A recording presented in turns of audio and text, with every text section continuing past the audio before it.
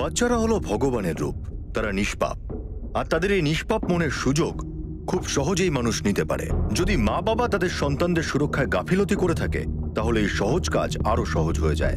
তখন সেই সব শয়তানরা যারা ওঁত পেতে বসে থাকে নিষ্পাপ বাচ্চাদের জন্য, তারা মা বাবার সামান্যতম অবহেলার সুযোগ নিয়ে সেই বাচ্চাদের জীবন নরকের চেয়েও ভয়ানক করে তোলে।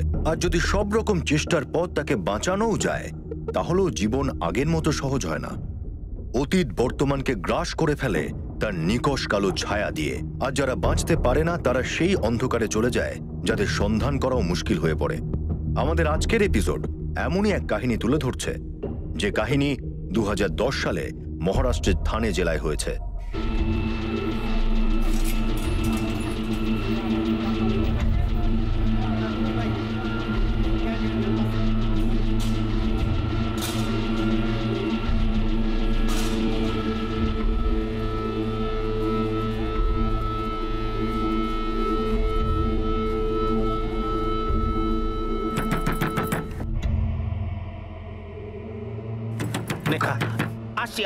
আসছি আমি আসছি। আরে আসছি রে ভাই, আসছি।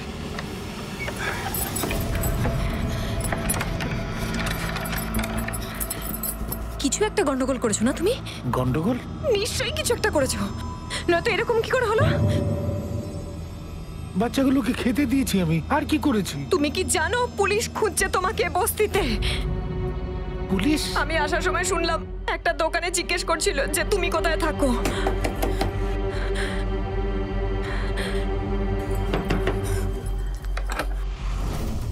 শঙ্কর পাওয়ার তুমি? হ্যাঁ স্যার। তোমাকে আমার সাথে পুলিশ স্টেশনে যেতে হবে এখনই, এই মুহূর্তে। চলো। শোন বাবা, আমরা এক্ষুনি ফিরে আসবো, ততক্ষণ লক্ষ্মী ছেলে হয়ে থেকো। হ্যাঁ, তাড়াতাড়ি আসবো। রেখা দিদি, বাচ্চাদের খেয়াল রেখো। হ্যাঁ হ্যাঁ, আমি এক্ষুনি আসছি। হ্যাঁ, তুমি চিন্তা করো না, আমি দেখবো।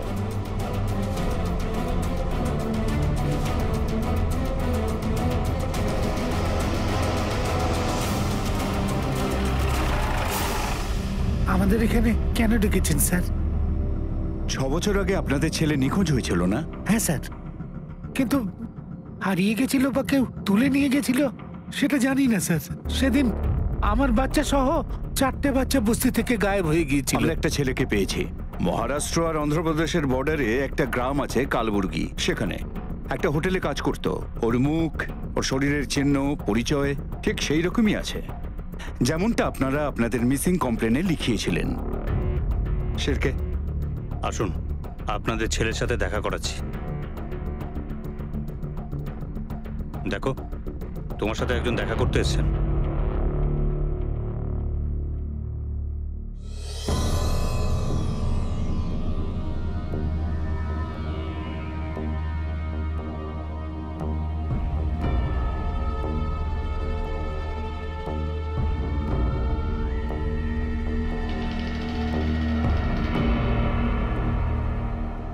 আপনি লিখিয়েছিলেন না যে আপনার বাচ্চার কানের পিছনে একটা বার্থ মার্ক আছে?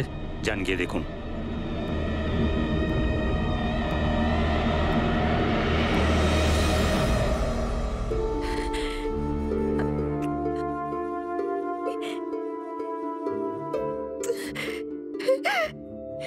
আপনার যদি কোনো সন্দেহ থাকে তাহলে একটা ডিএনএ টেস্ট করাতে পারি, তার থেকে এটা প্রমাণ হয়ে যাবে যে এই বাচ্চা আপনারই।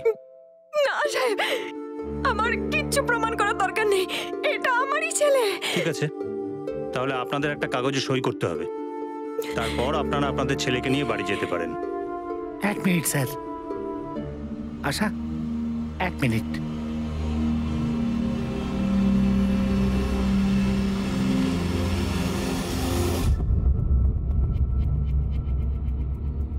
এই, ওকে দেখে তোমার রাজু মনে হলো কেন?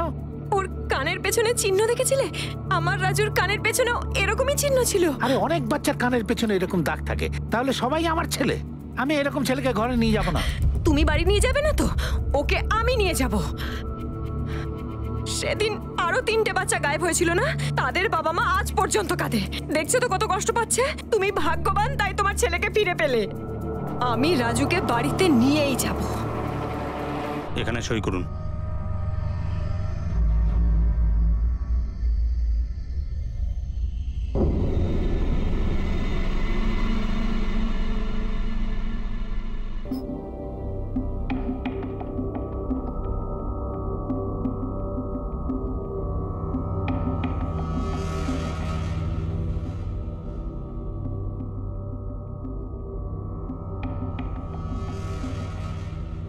স্যার, 6 বছর আগে একই জায়গা থেকে 4টে বাচ্চা নিখোঁজ হয়, যার মধ্যে একজনের নাম রাজেশ, তাকে আমরা পেলাম।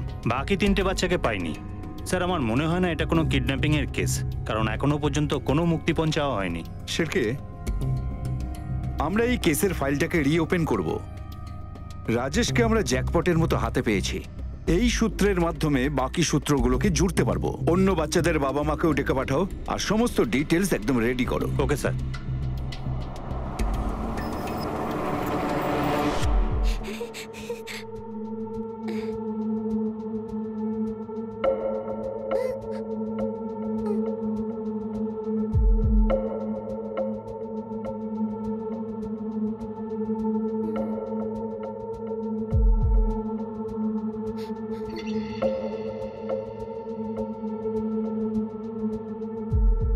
আমার খুব ক্ষুধা পাইছে। হ্যাঁ, কি খাবার খাবার খিদে পেয়েছে আমার।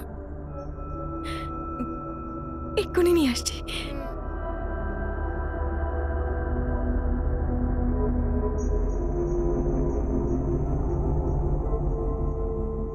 বাবা, এটা কে গো? ও হলো তোমার বড় দাদা, আজ থেকে আমাদের সাথেই থাকবে।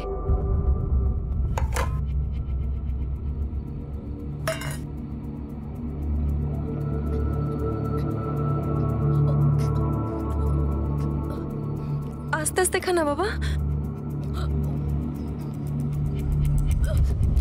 দাও আমাকে।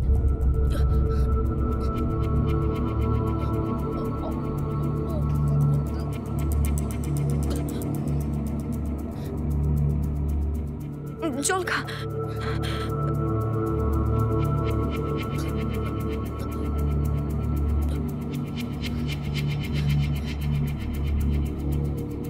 নে তোরা চল, ও ঘরে চল। ऐसे कहा একটা বিড়ি দান দেখি। বিড়ি বিড়ি বিড়ি? এখানে কেউ বিড়ি খায় না, আর তুইও খাবি না, বুঝলি?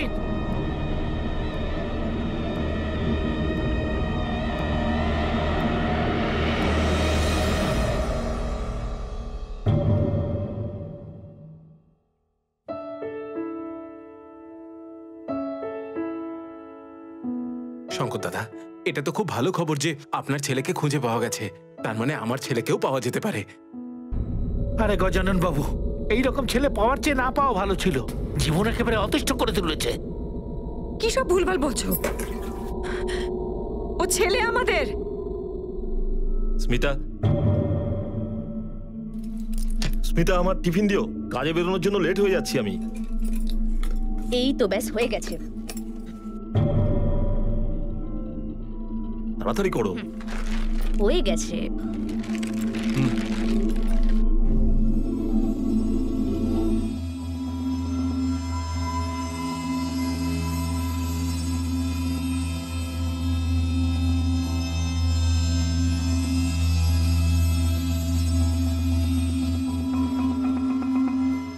স্যার, আমাদের দুজনের ছেলেও ওনার ছেলের সঙ্গেই নিখোঁজ হয়েছিল।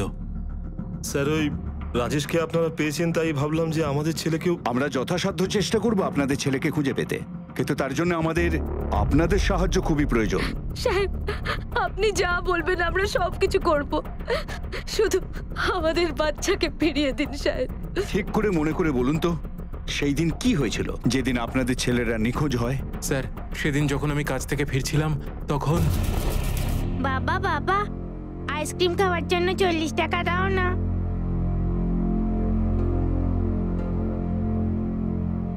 তারপর ও আর ফিরলই না। স্যার, ওই সময় আমি অফিস থেকে বাড়ি ফিরছিলাম, তো 4 জন বাচ্চাই গ্রাউন্ডে খেলাধুলো করছিল।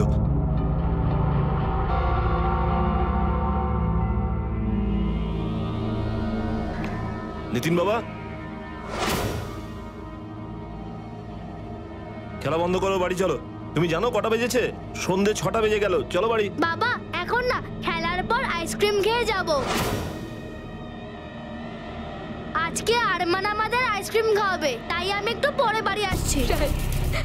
আপনি যেভাবে রাজেশকে খুঁজে এনে দিয়েছেন সাহেব, আমাদের সন্তানদেরও খুঁজে এনে দিন সাহেব। স্যার, আমি আপনাকে হাত জোড় করছি, আমাদের বাচ্চাদের খুঁজে দিন না স্যার। আমরা যথাসাধ্য চেষ্টা করব, আপনারা চিন্তা করবেন না। যদি আমাদের কোনো প্রয়োজন হয় আপনাদের আবার ডেকে পাঠাবো। এখন আপনারা যেতে পারেন। আচ্ছা স্যার।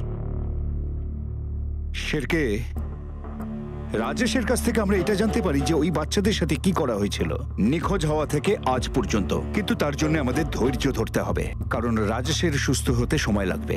ততক্ষণে চাইল্ড ওয়েলফেয়ার আর চাইল্ড সাইকোলজি স্পেশালিস্টের সাথে যোগাযোগ করো, কারণ 2-3 দিনের মধ্যে রাজেশকে জিজ্ঞাসাবাদ শুরু করব। আর রাজেশের বাড়িতে গিয়ে ওর অবস্থার খোঁজ খবর নাও। Okay sir. ইন্সপেক্টর সাহেব খুব ভালো মানুষ, তোমাদের ছেলেদেরকেও খুঁজে বের করবে। দেখো, শুরু করবে না, শুরু করে দিয়েছেন। আজ আমাদের উনি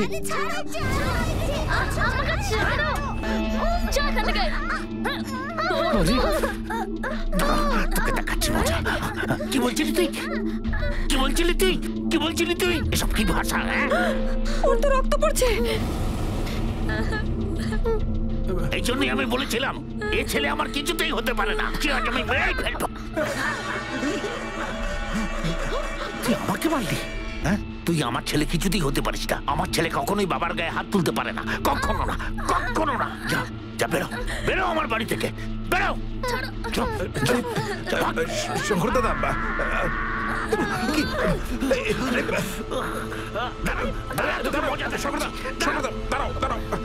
নিজেকে সামলে নিচ্ছে।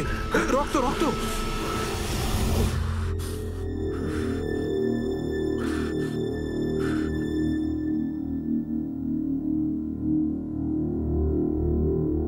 যাও নিয়ে এসো। এরকম রাস্তার ছেলে ঘরে? একটা জানোয়ার কথাকার। বলেছিলাম না ও আমার ছেলে কিছুতেই হতে পারে না। আর পুলিশও ওকে আমাদের ঘাড়ে চাপিয়ে দিল। আর এরও মা হবার খুব শখ জেগেছিল। স্যার স্যার, এই দেখুন, এই দেখুন ওই ছেলেটা কি করেছে আমার আর আমার ছেলেদের। কালকে দেখবেন ও কাউকে খুন করেছে। আমি ওই জানোয়ারটাকে নিয়ে থানায় যাচ্ছিলাম, কিন্তু ও পালিয়ে গেল। পালিয়ে গেছে? কোথায় পালিয়েছে? জানি না স্যার।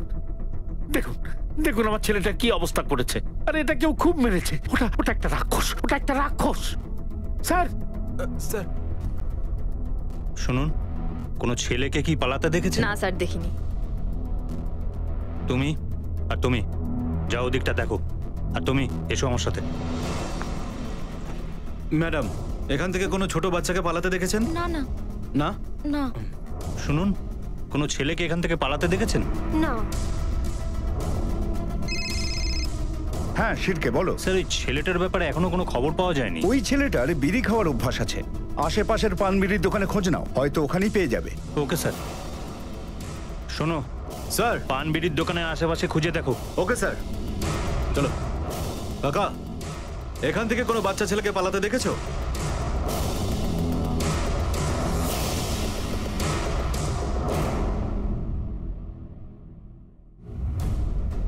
স্যার, ওই ছেলেটাকে পেয়ে গেছি। এই পানের দোকানের পিছনে বসে আছে। আরে দাঁড়া দাঁড়া দাঁড়া, কোথায় যাচ্ছিস তুই? হ্যাঁ চল চল চল চল চল, যাবি তুই আমাদের সাথে।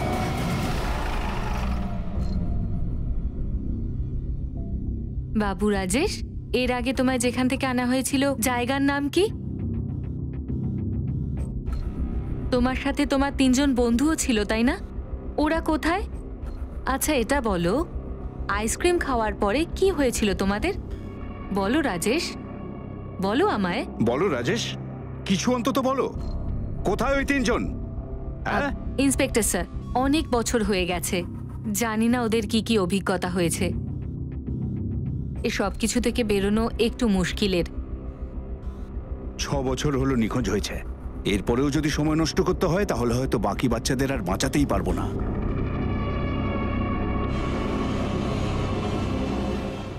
রাজেশের মাকে ডাকো, তিনিই ওকে কথা বলাবেন। রাজেশ না খুব ভালো ছেলে, সবার কথা শোনে। আর ওর যে বন্ধু আছে না সাহেব, নিতিন, অবিনাশ, আরমান এরাও খুব ভালো বাচ্চা সাহেব। দেখ, তুইও চাস তো যে নিতিন, অবিনাশ আর আরমান ফিরে আসুক? ওরা সবাই ফিরে আসবে, যেমন তুই এসেছিস। দেখ টাকা, বল না সেদিন কি হয়েছিল, কোথায় গিয়েছিলি তোরা? রাজেশ বাবা বলো, হোটেলের আগে তোমরা কোথায় থাকতে? একটা বিড়ি পাওয়া যাবে? বিড়ি? একদম না, বিড়ি মোটেই ভালো জিনিস নয়, অন্তত বাচ্চাদের পক্ষে।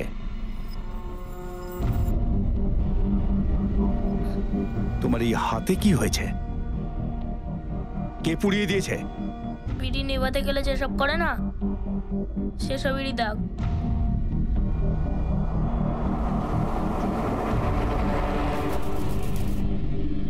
আমাকে, নিতিনকে আর অবিনাশকে ওই একই কাজে লাগিয়েছে।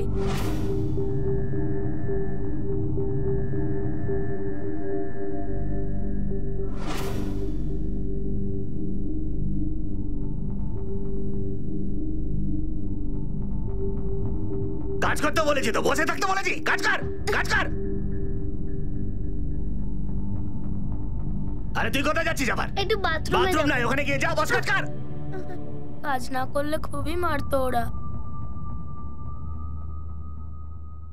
ওখানেরই একটা ঘরে আমরা সবাই থাকতাম। আর তারপর একদিন অনেক রাতে মালিক আসলো আর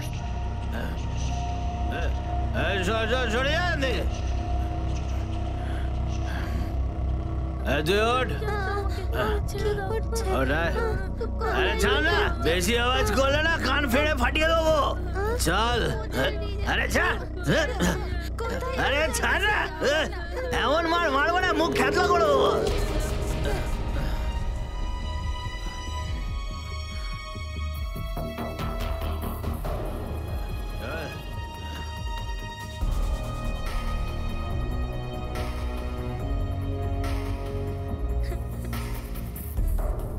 এত ছোট ছিল তখন।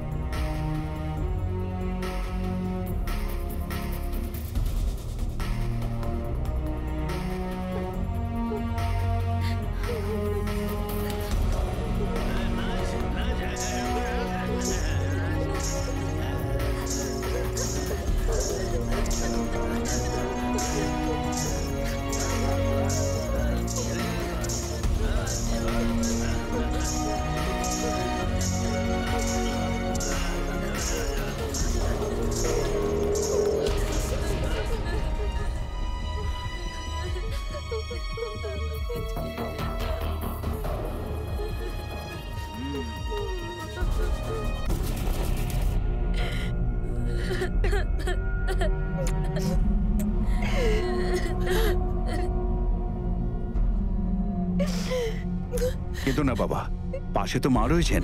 আচ্ছা, তোমার কি মনে আছে যে ওই বিড়ি কারখানার মালিককে কেমন দেখতে?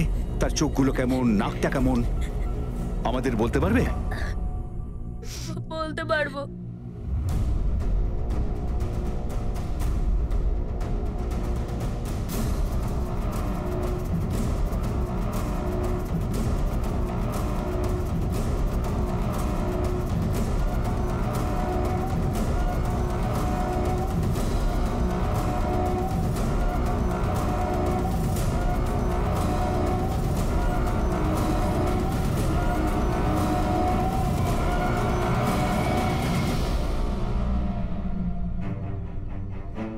স্যার, আমি এখানকার বিড়ি ডিস্ট্রিবিউটরদের সাথে কথা বলেছি। এ সেই বিড়ি কোম্পানিরই মালিক যেটা গুন্টুর অন্ধ্রপ্রদেশে আছে, আর এই সমস্ত বাচ্চাদের দিয়ে কাজ করাতো। স্যার, রাজেশ বলেছিল যখন ও ওখান থেকে পালিয়েছিল তখন অবিনাশ আর নিতিনও ওখানে ছিল, কিন্তু অনেকটা সময় পেরিয়ে গেছে স্যার।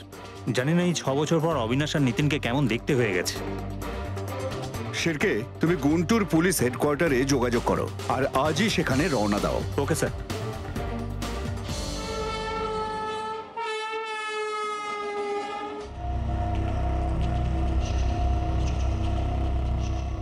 এ কাজ কর। সেট বলেছে 2-4টে করে বিড়ি বাদলে আর হবে না, বুঝলি? দুপুরের মধ্যে 1 লট চাই, নাহলে তোদের সঙ্গে সঙ্গে আমাকেও কিমা করবে। চল কাজ কর, তাকিয়ে আছিস কি? কাজ কর।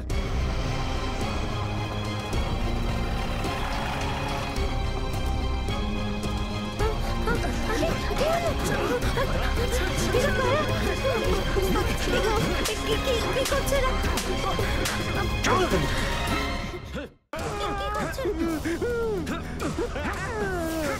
এই দাঁড়াও তোমরা, যদি মার না খেতে চাও তাহলে সত্যি বলো। বলো। স্যার আমি কিছু জানি না স্যার, বাচ্চারা কোথা থেকে আসে। মুম্বাইতে একজন এজেন্ট আছে স্যার, ওই সমস্ত বাচ্চাদের এনে দেয়, তার জন্য আমি ওদের টাকা দিই স্যার। এইটুকু তো সে নিশ্চয়ই বলেছে। এতগুলো বাচ্চাকে সে কোথা থেকে ডেলিভারি দিয়েছে? ওই স্যার, ও সবজির পেটির মধ্যে বাচ্চাদের নিয়ে আসে। আর আমি কিছু জানি না স্যার, আমি সত্যি জানি না স্যার। চিনতে পারছো এই চারজনকে? এই বাচ্চাগুলোই ছিল তো না? স্যার চারজন নয় স্যার, এই তিনজন বাচ্চা আমার ফ্যাক্টরিতে কাজ করে। এই বাচ্চাটা পালিয়ে গেছে স্যার, আর এর কোনো অসুখ ছিল স্যার, এ মরে গেছে স্যার।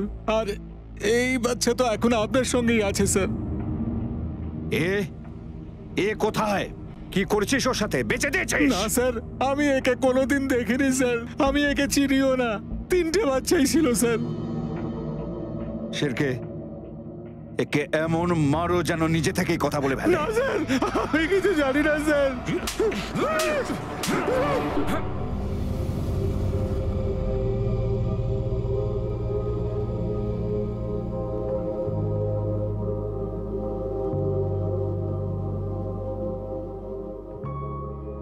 এখন আপনি অবিনাশকে বাড়ি নিয়ে যেতে পারেন। আচ্ছা যাও বাবা, এনারা তোমার মা বাবা। ধন্যবাদ।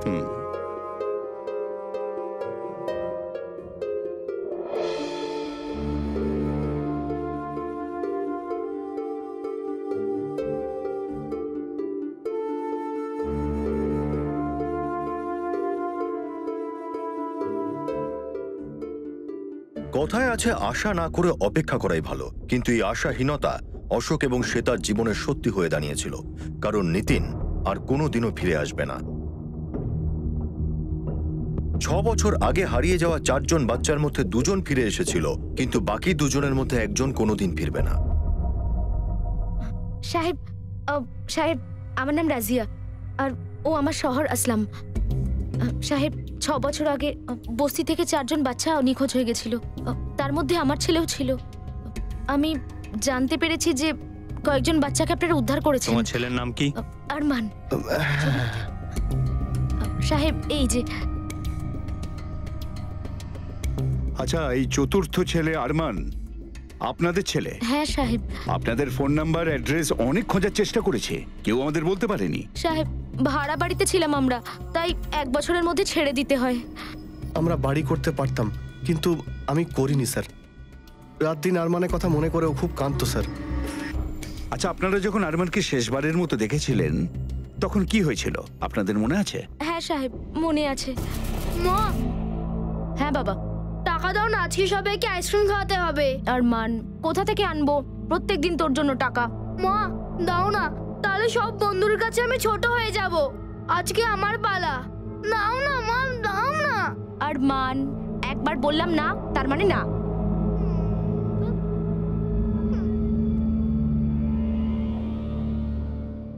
সাহেব সেই যে ও বাড়ি থেকে গেল আর ফিরে আসেনি সাহেব। আমি এখানে রোজ ওর জন্য কাঁদছি। বাকি বাচ্চারা যেমন ফিরে এসেছে, সেরকম আমার আরমান ফিরে আসবে তো সাহেব? অবশ্যই আসবে। রাজেশ আর অবিনাশ আপনার ছেলেকে খুঁজে বার করতে আমাদের সাহায্য করবে, চিন্তা করবেন না। আমরা সম্পূর্ণ চেষ্টা করব আপনার ছেলেকে ফিরিয়ে আনতে। সাহেব আমার আরমানকে ফিরিয়ে দিন। একজন মা হাত জোর করছে আপনার কাছে সাহেব। রাজেশ, অবিনাশ, তোমরা ঠিক করে মনে করে বলো তো, যখন তোমাদের টেম্পো করে গোডাউনে নিয়ে গিয়েছিল তোমরা 3 জনই ছিলে? হ্যাঁ, ওখানে আমি, রাজেশ আর নিতিন ছিল। তার মানে আরমান তোমাদের সাথে গোডাউনে ছিল না? আচ্ছা, যখন আইসক্রিম খেতে গিয়েছিলে তখন ওই 3 জনই ছিলে? আইসক্রিম খাওয়ার সময় তো ছিলাম। আর ওই গোডাউনটা? বিড়ি ফ্যাক্টরির মালিক বলছিল ওটা ওয়াশির কাছেই আছে, ঠিকানা মনে আছে?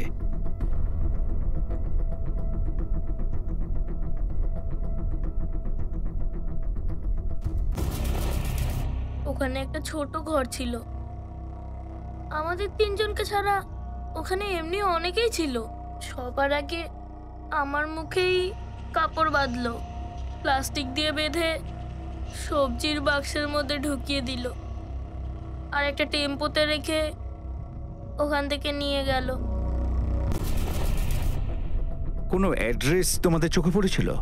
মানে কোনো দোকানের সাইনবোর্ডে বা কোথাও, যাতে আমরা বুঝতে পারি গোডাউনটা ঠিক কোথায়? না, এরকম কিছু দেখিনি। আচ্ছা, এমন কোনো জিনিস যা তোমরা শুনেছো কিংবা দেখেছো এবং এখনো মনে আছে?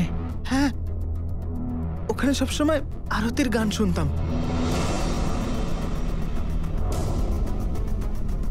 মানে গোডাউনের পাশে মন্দির আছে? কোনো দেবতার নাম কি উচ্চারণ হতো? গণেশ, হনুমান বা অন্য কোনো ঠাকুর? কোনো ঠাকুরের আরতি হতো, কিন্তু জানি না কোন ঠাকুরের। ঠিক আছে, আমি কাল আবার আসবো। আর রাজেশ, এরপর আর কারোর গায়ে হাত তুলবে না। শিরকে খোঁজ নাও ওয়াসির আশেপাশে কতগুলো সবজির গোডাউন আছে যার পাশে দেবতার মন্দির আছে। আমার কালকের মধ্যেই ডিটেলস চাই। Okay sir. স্যার, রাজেশ যেমনটা বলছিল, ওয়াসিতে একটা সবজির গোডাউন আছে যার পাশে মন্দির আছে। হ্যাঁ, তার ডিটেলসটা আমরা তাড়াতাড়ি পেয়ে যাব। Okay sir. স্যার, আমাদের খোঁচর ওয়াসির একটা গোডাউনের খবর এনেছে যার পাশে একটা মন্দিরও আছে। স্যার, ওই গোডাউনে পায়রার লেনদেন থেকে শুরু করে হিউম্যান ট্রাফিকিং আর সবকিছুরই কেনাবেচা রমরমিয়ে ওই গোডাউনে রেড করবার জন্য রেডি হও, আমরা আজই অ্যাকশন নেব। Okay sir.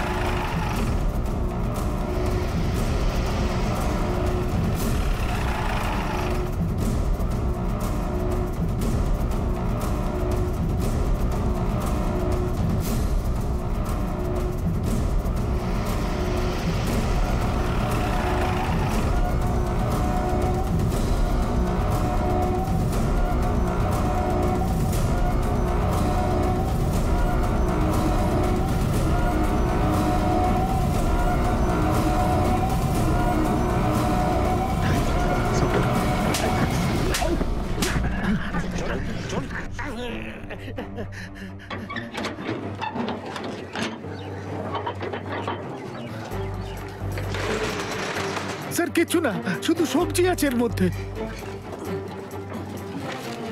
স্যার, এগুলো তো সবজির বক্স। ঠিকভাবে চেক করো।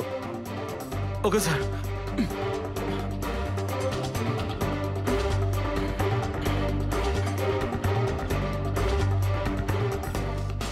স্যার, এর মধ্যে বাচ্চা আছে।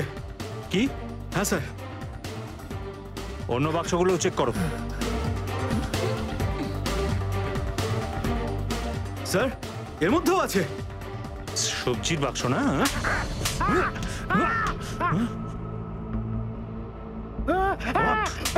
বল। স্যার, আমার কাজ শুধু বাচ্চাগুলোকে তুলে নিয়ে যেখানে বলবে সেখানে নামিয়ে দেওয়া। আমি কিচ্ছু করিনি স্যার, এছাড়া আমি আর কিচ্ছু জানি না। ওই নিরীহ বাচ্চাগুলোকে তুই সবজি বাজারে নিয়ে গিয়ে বেচে দিতিস না? তুই সহজে মুখ খুলবি না তো? দাঁড়া, তোর মুখ তো আমাকেই খোলাতে হবে। আমাকে মারবেন না স্যার, বলছি আমি সব বলছি। ওই পাশের গ্রামে একটা আইসক্রিমওয়ালা আছে, ওইখান থেকে আমি বাচ্চাদের নিয়ে আসি। শিরকে, এই আইসক্রিমওয়ালাটা কে সেটা আমাদের খোঁজ করতে হবে, কারণ ড্রাইভারের কথা অনুযায়ী ওই বাচ্চাদের কিডন্যাপ করত। আইসক্রিম থেকে গোডাউনের যোগাযোগের সূত্র এই, আর সেই লোকটারও যার খোঁজ আমরা করছি। হ্যাঁ স্যার, কারণ ওই রাজেশ আর অবিনাশের কথা অনুযায়ী আরমান আইসক্রিম খাওয়ার সময় তো ওদের সঙ্গে ছিল, কিন্তু ওই গোডাউনে ছিল না। হয়তো এটাও হতে পারে যে ওকে অন্য কোথাও পাঠিয়ে দিয়েছে।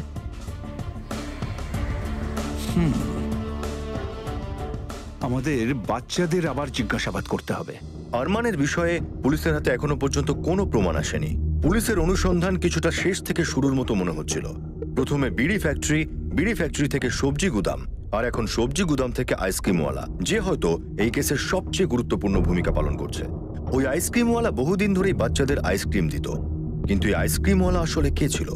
সেই কি তাহলে এই অপরাধের সত্যিটা বলতে চলেছিল, নাকি সত্যি আর অপরাধী অন্য কেউই? আচ্ছা রাজেশ বাবা, আইসক্রিম খাওয়ার আগে কি হয়েছিল মনে আছে তোমার? মায়ের কাছ থেকে টাকা এনেছিস? মা টাকা দেয়নি। দাঁড়া, আমি বাবা থেকে নিয়ে আসছি। বাবা বাবা, আইসক্রিম খাওয়ার জন্য 40 টাকা দাও না।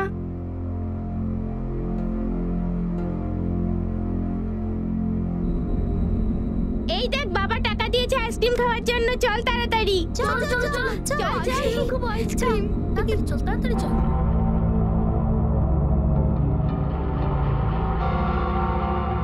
এই নাও বাচ্চারা। না না বাবা, টাকা দিতে হবে না, টাকা দিয়ে দেওয়া হয়েছে। এসে গেছে মানে? কে দিয়ে দিয়েছে? আমি খাবো না আইসক্রিমটা। কেন তুই আইসক্রিম খাবি না? সুযোগ পেয়েছিস যখন খেয়ে নে। ফ্রিতে পাচ্ছিস, খেয়ে নে না চুপচাপ। বাচ্চারা, রাস্তায় দাঁড়িয়ে কেন আইসক্রিম খাচ্ছ? দেখো এই টেম্পুটা দাঁড়িয়ে রয়েছে, যাও আরাম করে ওখানে বসে খাও। চল চলো, ওখানে বসে খাই। এই মাথাটা ঘুরছে। আমারও আসছে। আমারও হচ্ছে।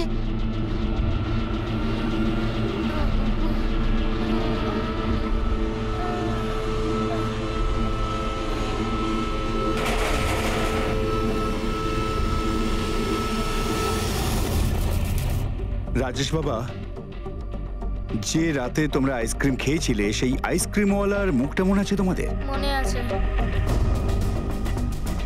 6 বছর আগে থেকে ছিলে তোমরা। যদি কেউ তোমাদের জিজ্ঞাসা করে ঠিক করে বলতে পারবে? প্রথমে আমার মনে ছিল না, কিন্তু পরে আমি ভাবলাম যার জন্য আমাদের সবার এত শরীর খারাপ হলো তাকে আমি কি করে ভুলে যেতাম। যখনই দেখতে পাবো না ওকে, একেবারে মেরেই ফেলবো আমি ওকে। শেরকে, স্কেচ আর্টিস্টকে ডাকো।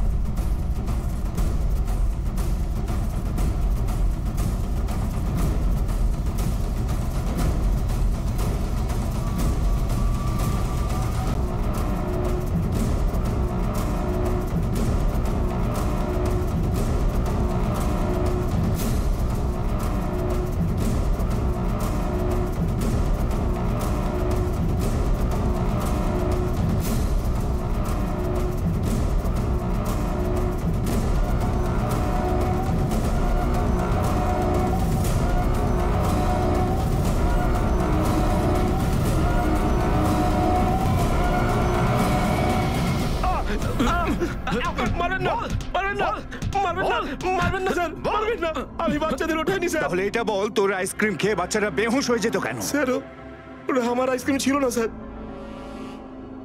মানে? এমনি তো বাচ্চারা রোজ আইসক্রিম খাওয়ার জন্য টাকা নিয়ে আসতো, কিন্তু সেই দিন এক ভদ্রলোক আমাকে 100 টাকার নোট দিল আর 4টে আইসক্রিমও দিল ওই 4টে বাচ্চাকে দেওয়ার জন্য। সেই লোকটা কে? মুখটা মনে নেই স্যার। 100 টাকার নোট দিয়েছিল, তাই আমি ভাবলাম বাচ্চাদের বাবা হতে হবে। তুই ভেবেছিলে? ভেবেছিলিস? আমি না স্যার, আমি তুলিনি স্যার।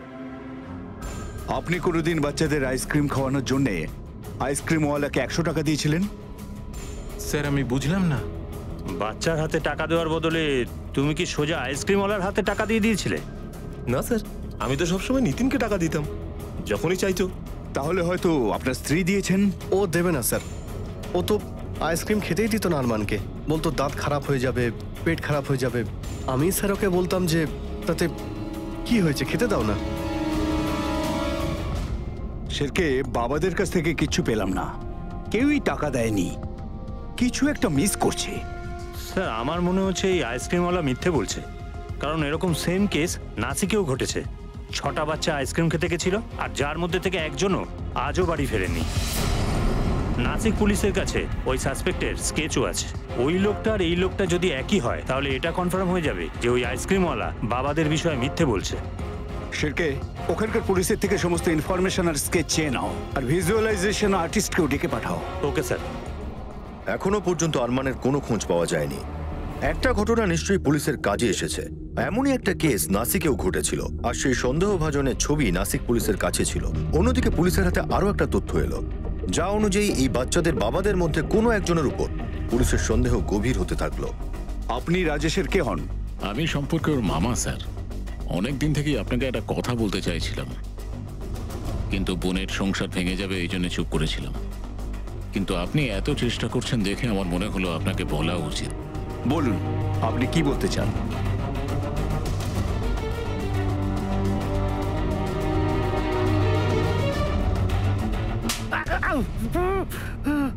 কেন মিথ্যে কথা বলে নিজের হাত পা ভাঙছো আর আমাদের সময় নষ্ট করছো? আমরা জানতে পেরেছি রাজেশকে কোনো বড় লোক বাড়িতে তুমি দত্তক দিতে চেয়েছিলে। তখন থেকে আজ পর্যন্ত তুমি রাজেশকে পছন্দই করো না। পরিষ্কার করে বলো, রাজেশকে নিজের কাছ থেকে সরানোর জন্য আরমানের সাথে তুমি কি করেছো? এরকম কোনো বাবা তার ছেলের জন্য ভাবতে পারে? সেই সময় আমার কাছে কোনো কাজ ছিল না, খাবার টাকাও ছিল না, সেই জন্য। এটা কি?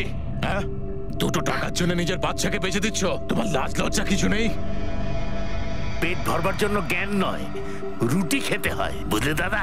কোনো কাজ আর পয়সা কিছুই নেই আমার কাছে। এখানে না খেয়ে মরার চাইতে ওখানেও খেয়ে বাঁচবে, বুঝতে পেরেছ? এই টাকায় তোমার কদিন চলবে?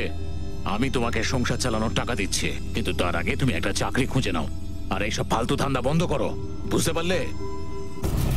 স্যার, বাধ্য হয়ে আমাকে করতে হয়েছে।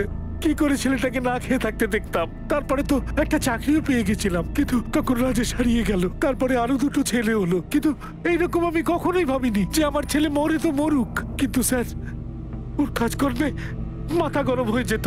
একে ছেড়ে দাও, যাও। একজন কনস্টেবলকে সিভিল ড্রেসের পিছনে লাগিয়ে দাও। মনে হচ্ছে পুরো সত্যি কথা বলছে না। স্যার, নাসিক পুলিশের কাছ থেকে স্কেচ এসে গেছে। এ সেই সাসপেক্ট যাকে বাচ্চা বয়স্ক সবাই চাচা বলে চেনে। সেরকে এই চাচার স্কেচ নিয়ে একটা কাজ করো। স্কেচ আর্টিস্টকে বলো দাড়ি ছাড়া এর ছবি একটা আঁকতে। ঠিক আছে স্যার।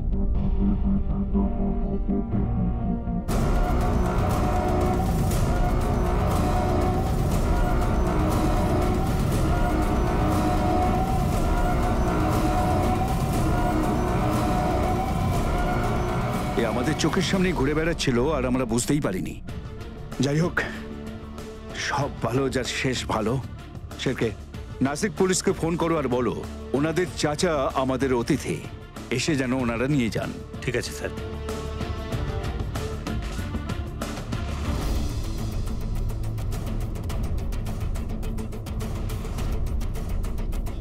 ইনি তো চাচা।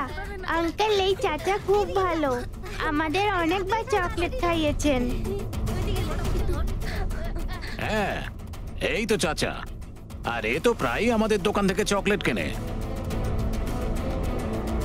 সেরকে ওই চাচাকে এবার আপ্যায়ন জানানোর সময় হয়েছে। ওকে সসম্মানে এবার এখানে নিয়ে এসো। আসুন মিস্টার চাচা, ওরফে আসলাম ভাই। স্যার, কোনো ভুল বোঝাবুঝি হয়েছে। আমি আমার ছেলেকে কেন কিডন্যাপ করাবো? সেটা এই কারণেই যে আরমান তোমার ছেলেই নয়। তোমার রাজিয়ার ম্যারেজ সার্টিফিকেটও আছে আমাদের কাছে। আরমান নিখোঁজ হবার পর তোমরা বিয়ে করেছিলে। আমি ওকে নিজের ছেলের মতো মানতাম স্যার। আমি ওকে কেন কিডন্যাপ করাবো? কারণ ও তোমাকে পছন্দই করতো না। তোমাদের দুজনের মধ্যেও কাঁটা হয়েছিল। এরকম একদমই নয় স্যার। এই দেখো, এটা আমি না স্যার। একে বোঝাও এ কোথায় বসে কাদেরকে বোকা বানাচ্ছে।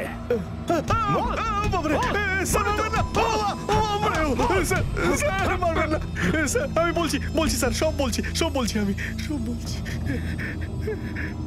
স্যার, আমি রাজিয়াকে খুব ভালোবেসে ফেলেছিলাম, কিন্তু স্যার বিয়ে করার জন্য ও একদমই রাজি হচ্ছিল না আরমানের জন্য। তাই আমি আরমানের সঙ্গেও কথা বলি স্যার। আচ্ছা শোনো আরমান, কি ভালোই হবে না? হ্যাঁ, তুমি, আমি আর রাজিয়া সবাই একসঙ্গে থাকি।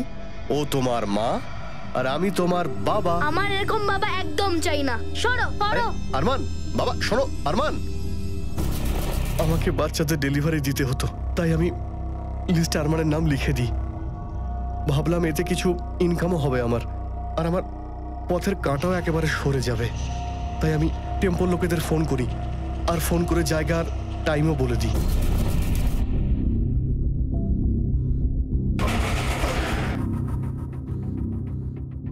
যাদের বাচ্চা পাঠানোর কথা ছিল তারা আমায় ফোন করে, বলে যে আরমান ওদের মধ্যে নেই।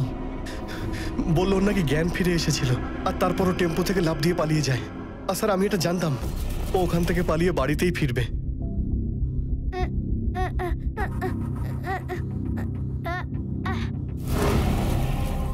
ওখান থেকে আমি ওকে গ্রামের বাইরে একটা জনশূন্য এলাকাতে নিয়ে যাই।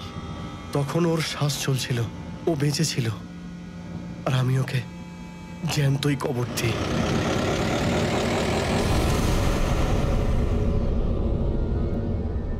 নিয়ে যাও একে। চল চল। আমার বাচ্চাকে মেরেছিস, আমার বাচ্চাকে মেরেছিস, আমার বাচ্চাকে মেরেছিস। আল্লাহ তোকে কখনো মাফ করবে না, কখনো মাফ করবে না। আমার বাচ্চাকে কবর দিয়েছিস তুই, কখনো মাফ করবে না তোকে।